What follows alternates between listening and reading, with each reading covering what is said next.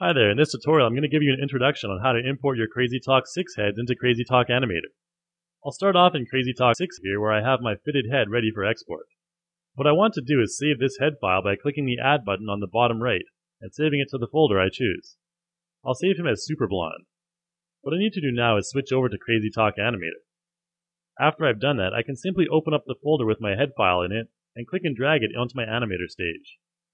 You'll see that the image will import, complete with the shoulders, which I actually don't want in this case, so what I'm going to do is launch the head in my character composer, and then select the face fitting tool on the left toolbar. Once that loads, you can see that the facial fitting data has been saved from CrazyTalk 6, so I don't have to do the fitting. I do want to mask out the shoulders, however, so I'm going to select the masking tool and begin to do that. In the neck area, I want to zoom in a little closer so I can get some more detailed masking done. If you mask a little bit too much, you can always use the erase tool to unmask any particular area. Once you've finished masking, press the OK button to return to the main face fitting window, then press OK to return to the composer. What you can do now is go to the Custom tab in your Head section and use the same Add command like you did in CrazyTalk 6 to save your new masked out head. I'll return to the stage mode and delete the head I have on screen.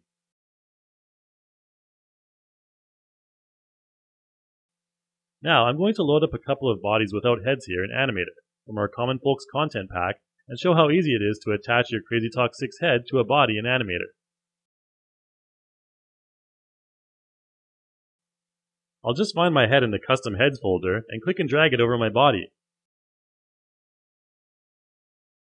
The end result, our prisoner here finally has a head. We'll put the same head on the made body for good measure.